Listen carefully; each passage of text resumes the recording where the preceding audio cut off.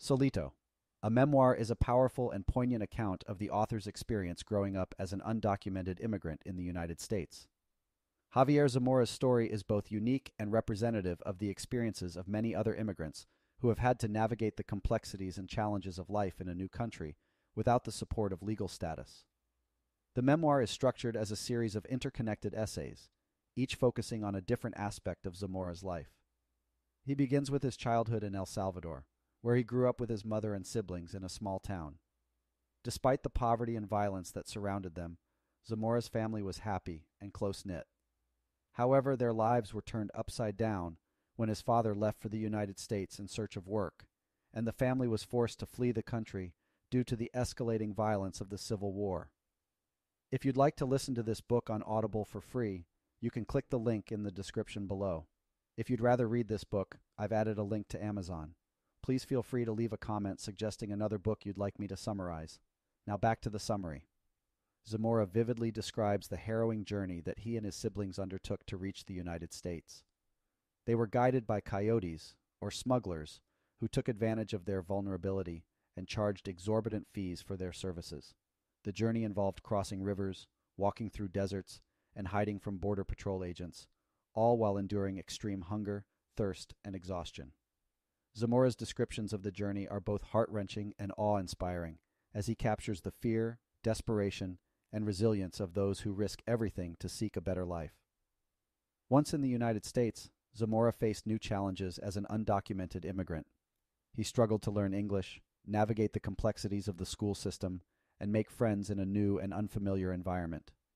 He also had to deal with the constant fear of being discovered by immigration authorities, which would mean deportation and separation from his family. Despite these challenges, Zamora persevered and eventually earned a scholarship to attend college. However, his dreams were dashed when he was denied financial aid due to his undocumented status. He was forced to drop out of college and take on low-paying jobs in order to support himself and his family. He also struggled with depression and feelings of isolation, as he found it difficult to connect with others who did not share his experiences. Throughout the memoir, Zamora grapples with questions of identity, belonging, and the meaning of home. He explores his relationship with his Salvadoran heritage, the complexities of his family dynamics, and his evolving understanding of what it means to be an American. He also reflects on the ways in which his experiences have shaped his views on immigration policy and social justice. One of the most powerful aspects of Solito is Zamora's use of language. He writes in a raw and poetic style, with evocative descriptions and vivid imagery that bring his experiences to life. He also incorporates Spanish phrases and Salvadoran slang, which adds an authentic and intimate dimension to the narrative. At times, the language can be challenging for non-Spanish speakers, but it also adds to the richness and depth of the memoir. In conclusion, Solito. A memoir is a compelling and moving account of one immigrant's journey to the United States.